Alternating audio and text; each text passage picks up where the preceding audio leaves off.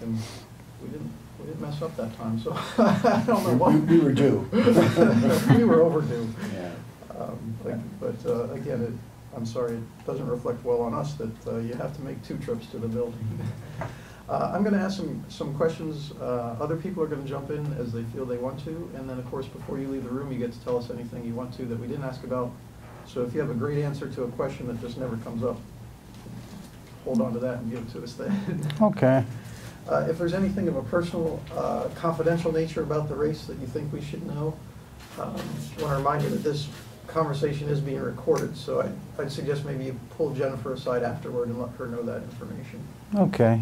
And because the conversation is recorded, you should know that all or parts of it, probably all of it, will appear on the Times Leader's website at some point. So just so you're familiar with that. Because we didn't visit with you in the spring, because this is our first conversation, we had asked a lot of biographical questions of people, candidates, in the spring. And I don't want to ignore that, but I don't want to spend too much time on it. If you could just tell us a little bit about yourself, your educational background, and what you're doing today. Well, I'm 52 years old. I'm from Kingston Township. I'm local talent. I was born and raised here.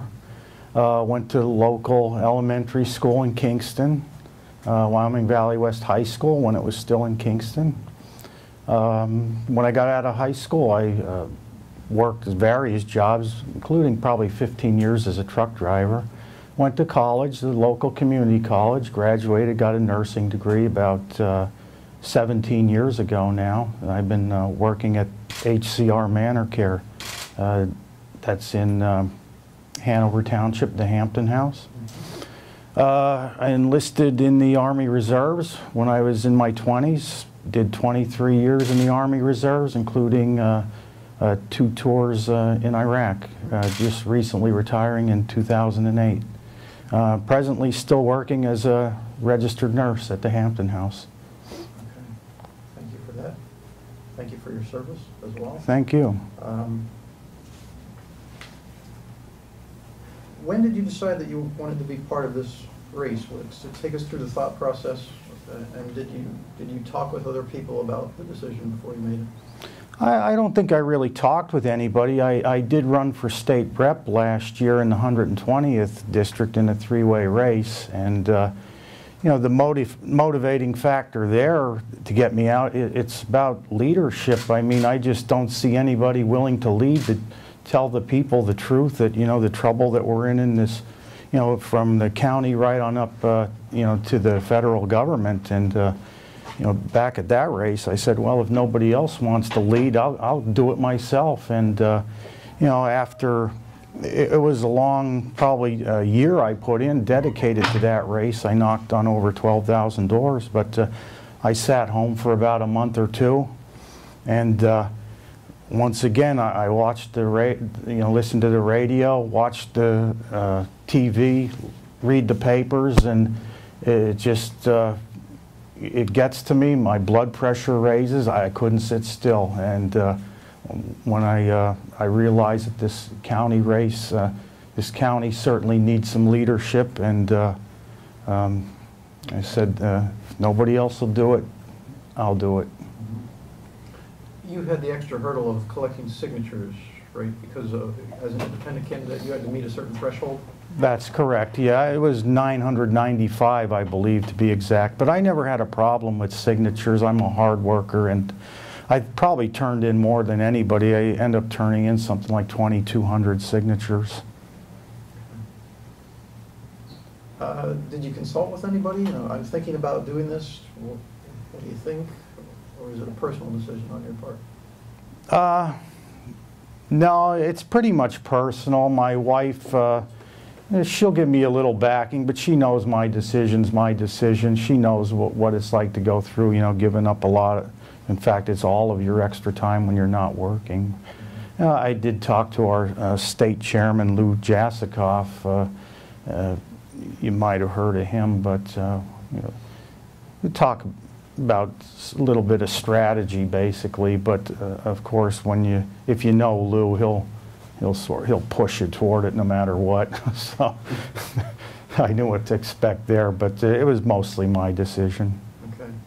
Now, with all your focus in the fall on that state rep race, what have you done since then to try to focus on getting familiar with county government operations as they are now, the home rule charter? Well, I've read the charter online. I tried to get to a few, I have attended a few transition meetings, but because of my work schedule, I work evenings, you know, it's very hard for me to do so.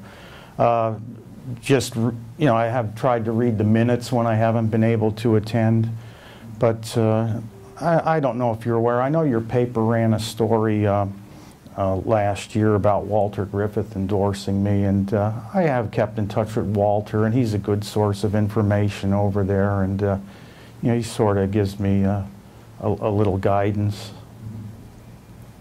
The information you do have on the transition committee, do you have a sense of whether it's on pace with the many responsibilities it has before January, or do you have any concerns about the transition at this point? I think they're doing a real good job from what I've seen. I mean, I certainly wouldn't want to be on that committee, but you know, with transitioning and all, and certainly when hopefully if I do get on this council, it's going to be a job. It's certainly not going to be a part-time job, but from what I read and understand, I think they're on track anyway. I wouldn't say they're ahead, but you know, I have confidence in most of the people on that committee, what they're doing. And if elected to serve on this council, how much time do you expect you would dedicate to the post? Well, as much as I need. In fact, I said, you know, I do work full-time currently, but if in any way I'm going to shortchange the citizens of this county, I will go down to part-time at my job, and I don't have a problem with that. So, you know, it could be a full-time job, and if that's what it demands, then that's what I'll do. Do you feel that it's appropriate for those council members to have a daily presence in the courthouse, or do you think you'd come up with another plan for making yourself accessible to the public if they needed to reach? Oh, I think that's asking too much, especially people that are working full-time jobs to be present every day in that courthouse, but certainly they should be accessible. I mean, if you look on my cards, that's my home phone number there. I don't have a problem with anybody calling me, and that includes any citizen of this county, and they can call me at home. Were you supportive of the Home Rule Charter? Did you think it was a good document, or did you have concerns with it?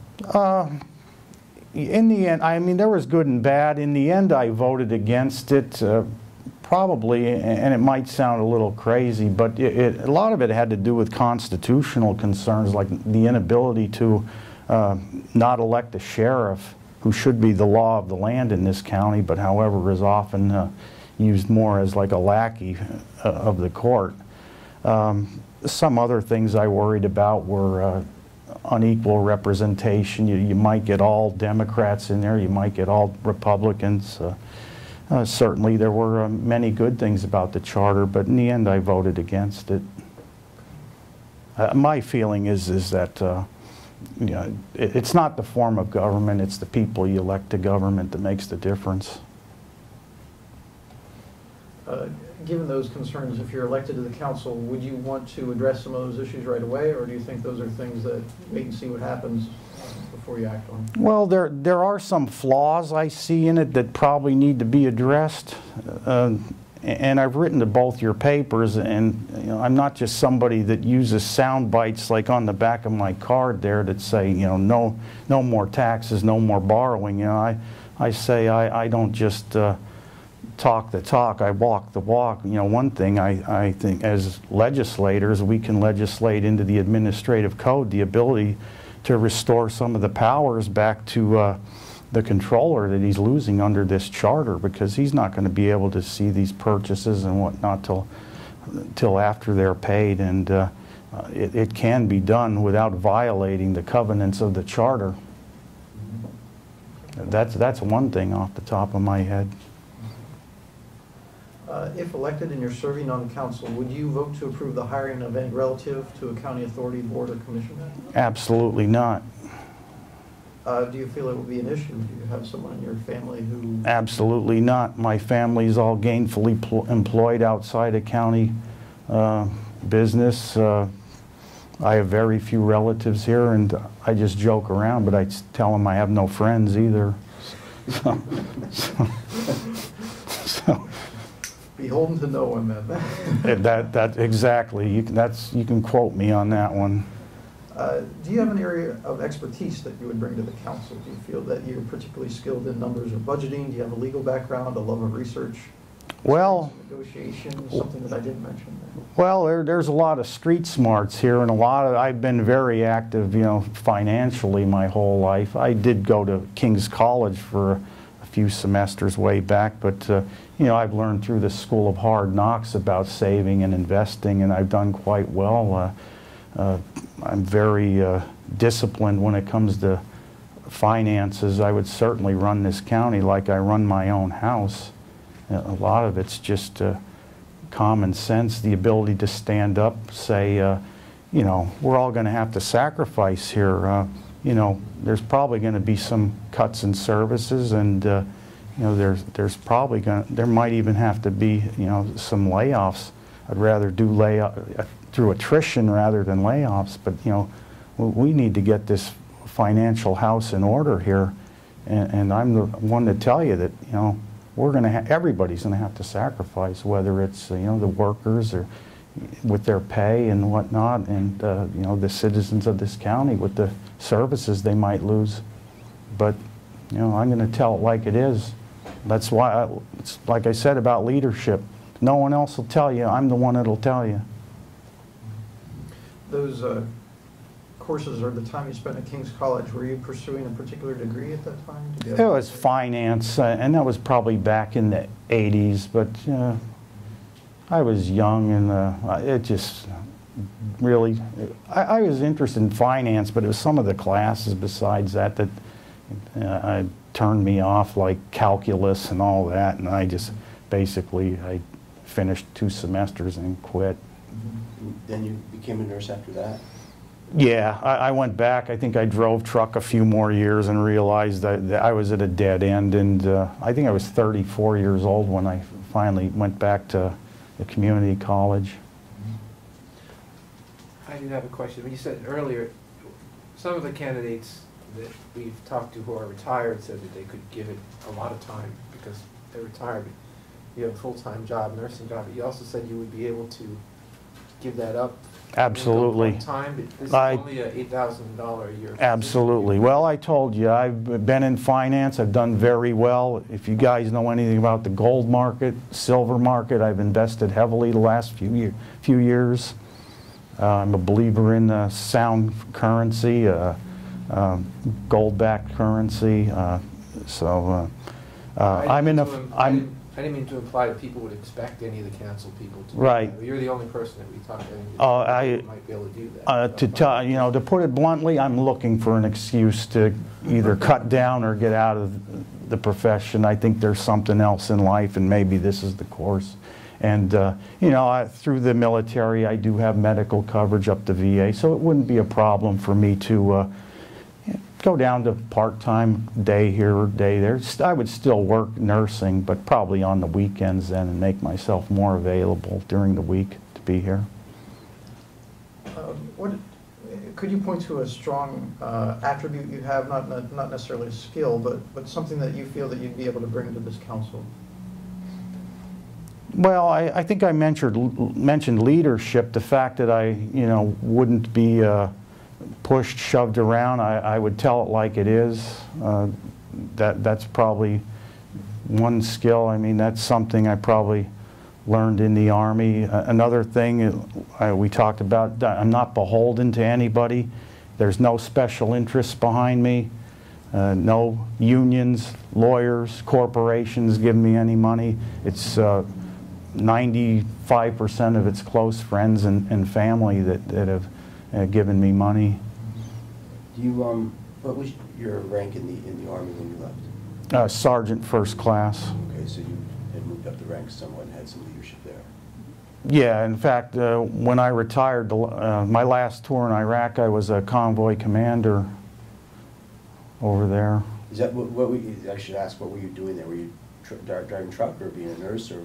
No, I wasn't in the medical profession there. I was actually in the quartermasters my whole military career, but believe it or not, I was a cook and in supply most of my career, but you know, when you're over there, things change, so I end up volunteering. I became an operations NCO and a convoy commander, so we were running convoys from the Turkish border down through almost Baghdad. Back to you're talking about the supporters from close friends and family. How much do you expect to raise and spend on this campaign? Well, I mean, to date, I think we're up near $1,500. I mean, if we can get, I think that was the easy money, you know, the people I knew I can count on, so we might get $2,000, $2,500. Total? Yes.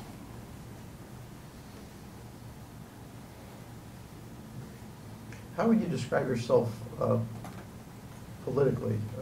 Have you always been a member of the Libertarian Party? Or? I think I've always had libertarian leanings. I haven't been a card-carrying member now for only 5 years, but certainly what applies with the Libertarian Party, I mean, no matter what you heard about us and what we think about national issues, we are by far the most fiscally conservative party, and that is what this county sorely needs, is some fiscal discipline. On the subject of the county and its budget, do you have specific suggestions for areas where you think money can be saved? Or on the flip side, how revenues might be able to be increased by things they haven't tapped into at this point? Well, again, I'm probably one of the only candidates that outlined anything specific in the papers, in the editorials. One thing is, now I mentioned about, you know, giving the controller back some of his powers, which hopefully would save some money, but I also mentioned about rotating auditors every 2 years so that the auditors and the audited don't develop a cozy relationship. Although we don't control hiring and firing in the council, with the judicial branch, we do approve their budget. And from what I understand, we're probably about 20% overstaffed, at least compared to similar sized counties. And I know there's been talk about consolidating tip staffs and whatnot. You have to give the court a budget that the people can live with. Not when they don't dictate, it's the people. And let them decide whether to buy paper clips or personnel with that money. But that's like an area that seems to be taboo, but I think there's big savings there. Some people would say, though, isn't the danger of squeezing the courts that then they try to streamline, they find ways to do things faster, and maybe that's some of what contributed to our issues public corruption-wise in the last... Well, that's no excuse for becoming corrupt. If they want to streamline, maybe you want to get a DA in there that's maybe not going to jail nonviolent offenders, for example. I mean, there's got to be ways. You just can't keep stuffing your prisons full of people. So, I mean, maybe that's one thing that needs to be looked at here, because I understand the prison is, that's one of your larger budget items. What do you feel is the county's responsibility in funding outside organizations, things such as public libraries? Well, that's a tough one, but I think that should be done at the local level. I don't see how the county can be responsible for every little town's library. I mean, there's numerous libraries around. I get a donation letter from the Wyoming Library every year. I think that's how it should be done. That's how it should remain. I mean, hopefully it can be done through private funding rather than public funding. But I don't think I would agree with the county having to support libraries throughout the county. And on a related issue, what about things such as Moon Lake Park or the recreational facilities that the county has traditionally operated? Do you think there's a role for that? I do, and I am a believer in small government, but I'm also an environmentalist. Now, I think Moon Lake is a gem as long as it's not a burden to the taxpayers. If you have to, I don't have any problems with user fees if you need to charge an admission, whatever you need to do to break even there. Certainly we shouldn't be drilling under it or around it. I don't agree with that. But as long as it can at least break even, you know, I mean, the alternative, you hate to say it, well, yeah, you can make some money by selling it, but, you know, well, what are you going to have there? It's a one-time thing, and you're going to end up with a housing development out there. So, you know, I think we should keep something like a Moon Lake Park, but only if it's not a burden to the taxpayers. I think that's the issue, though, and I'm not intimately familiar with its budget, but those people who are tell us that you're not going to break even on that it is consistently going to cost more than it brings in. So in that situation, do we cut our losses at some point, or do we think this is providing a service to the public, so we'll continue to keep it? Well, then in that case, that's a tough one. I mean, if you can find savings somewhere else to offset that, I would love the county to keep it. But unfortunately, if it is a burden and it's drawing us deeper into the hole, then you might have to, at that point, look at hopefully not selling it off, but turn it over to a private entity. I mean, is there a way to work with the Sierra Club, the Boy Scouts, to get volunteers out there? I mean, I would certainly exhaust everything possible before I would want to sell that off. At least Moon Lake Park now. Now, some of these other buildings, you know, like the Valley Crest thing, I mean, sometimes you just got to take your losses, sell it, and get out of it. I mean, otherwise you're going to end up with another Sterling-type fiasco there. Now that you mention that, it reminds me, what about the Market Street Square property, which they've talked for a long time about the visitor center?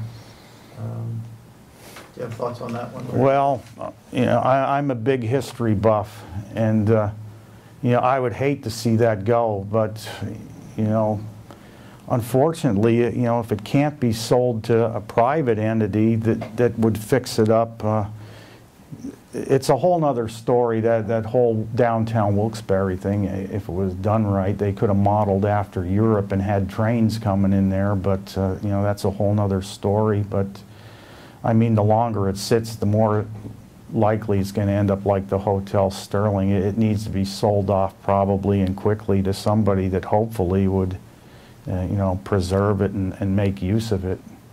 But to just hold on to it and let it sit empty, that's unacceptable. A question about the courthouse and the staff there. What do you feel is a reasonable fringe benefit package for county employees? A reasonable number of sick days or vacation days?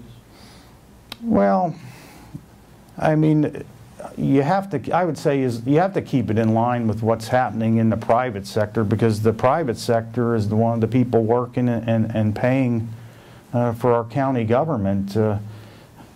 I mentioned about sacrifice. We all have to sacrifice equal. I don't want people's jobs or benefits, but you know, if one's becoming out of balance, we need to keep it in line with the private sector. For example, now I'm going on 3 years with less than a 1% raise, so certainly I think I'm probably about average for the private sector. I know some that have taken cuts. I know some that have gotten a little more than that, but certainly not much more. We need to keep county wages in line with the private sector.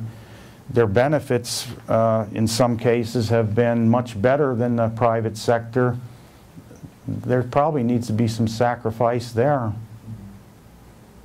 I mean, my medical alone has gone up in 4 years. It's quadrupled.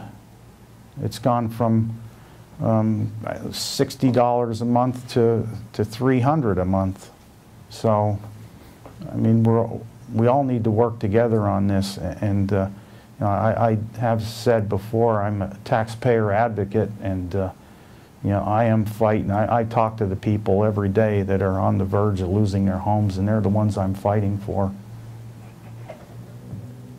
If elected to serve on this body, you're going to make decisions that are unpopular, no matter what you decide. On the issue of Moon Lake Park, for instance, right. There'll be some people who say, yeah, we should get rid of that albatross, and other people are going to say, how can you get rid of that natural gem?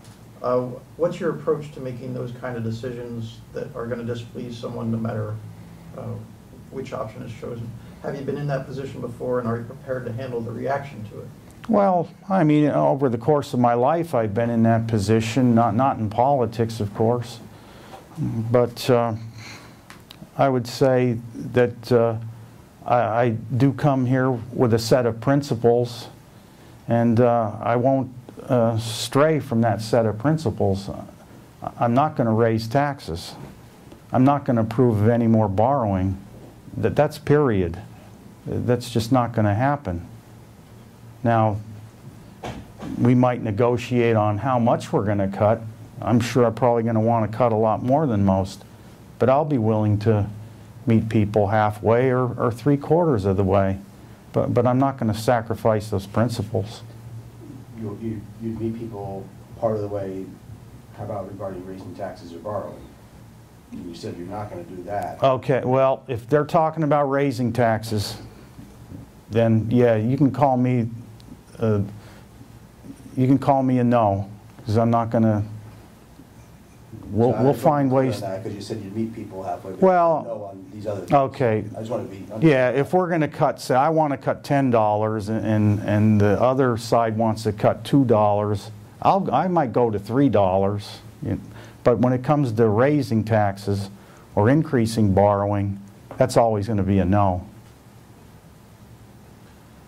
If elected, will you bring a particular issue to the council for consideration? Is there something you feel passionate about, whether it be natural gas issues or taxation issues? Or do you feel that the council manager is the person, he or she will bring the issues to council and you'll vote on those?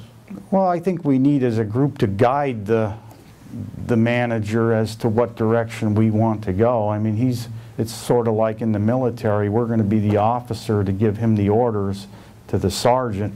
It's going to be up to him to figure out how to do it. He's going to be the expert. I would guide him toward, fiscal discipline. One of the biggest, I think the time bomb here is, this debt overhang. As we've got record low interest rates, what's going to happen when we have to refinance or borrow more? Interest rates have nowhere to go but up from here. I don't quote me, but I think somebody said 21% of our budget now is going to pay just for interest. I could be wrong with that number, but certainly there's a big chance and likelihood that percentage, if we don't get this under control quick, that percentage is going to go much higher. If elected to the council, would you be interested in serving as its chairperson? Or if not, what attributes would you be looking for in a chair? Well, if I would be fortunate enough to, get the votes to be the chair, I would certainly, take that position. Again, attributes in a chair would be somebody like myself, just, somebody able to lead, not be afraid of what to say, regardless of who it's going to hurt. We talked a little bit about your campaigning. You said you might spend up to $2,500 potentially. What are you doing? Tell us what activities you're involved in to get your name out there and to get your message out there. Well, I've always been a hard worker, I'm sure, and I'm not just saying this. I've probably been working harder than anybody at this campaign. Number one, I had to start back in March to start getting my signatures. So, I've been going to every festival, bazaar, chicken dinner. It's amazing. I'm not, a little bit heavier than I am now. But those cards you see there, I've passed out over 7,000 so far. And that's not just passing them out. That's going up to people, introducing myself, shaking their hand, and letting them know what I'm about. So it's largely a lot of grassroots. Now I'm in the process of contacting my old supporters in the 120th race and asking them for help, whether it's just letting me put a sign on their property, stuff like that. We're going to have a fundraiser next week, and hopefully, it'll be well attended. But it's a lot of grassroots phone calls. I've been writing to all 3 major papers in this county every month, as often as they'll let me now, for 5 months now. And like I said, not just sound bites, but, you know, solutions. What do the 7,000 people, that's a lot of hands to shake, what do people tell you? Well, a lot of them, they're disgusted. Now, the thing is are they going to come out and vote? Most of them are so disgusted. I mean, they say they agree with me, but, you know, are they going to come out and vote? I don't know. I think I had that problem last year when I ran. It seems the people very attracted to me, usually you can be described as, you know, working class poor, you know, barely scraping by, working couples. With the new economy, maybe they're both making $12 an hour. I see a lot of resentment to the system we have that grants benefits to those that don't work. A lot of anger there and resentment. Very angry at the situation here with the corruption here. Most say you'll never clean that place out over there. I said, well, I don't care. You know, I'm going to do what I'm going to do. I'm going to try. So, but you know, there's a lot of acceptance of a third party, I think, because they're realizing that, you know, these the major parties are owned, whether it's unions, lawyers, corporations. You know, there's somebody controlling these other 2 parties, and they understand that they don't have their, you know, these politicians, most of them don't have their best interests at heart. They're dancing to the tune of wherever the money's coming from, or the influence. If elected and you're serving as part of that group, but you were from a third party, what about, do you feel that there might be that frustration that grows when you're not among the major decision makers necessarily? There might be, but at the very least I'll be a set of eyes and ears, a check and balance on what these other parties, or, you know, even the independents that might get on to what they're doing. And what's your relationship with Charles Hatchko in terms of the campaign? Charlie and I, we just helped each other get some signatures because we knew we had quite a load. So I took some of his sheets, he took some of mine. But other than that, we're completely 2 different people. I mean, I'm sure you know Charlie, and he can be, you know, I wouldn't say over the top with what he believes in, but he'd probably agree with me. And you know, me with my libertarian, I certainly separate my religion and politics. Any questions from the group at this point? Wanted to ask, are you satisfied with this endorsement interview, that you've been asked the appropriate questions and had a chance to make your points? Oh, I think so. I don't think you skipped anything. I don't think there's anything I'm bursting out to say that I haven't said here. So, anything you want to emphasize, or anything we didn't ask about at all? No, not really. I mean, yeah, I think you pretty much covered it all, and you know, I thank you for your questions. We appreciate you being here today to have a conversation. Thank you very much.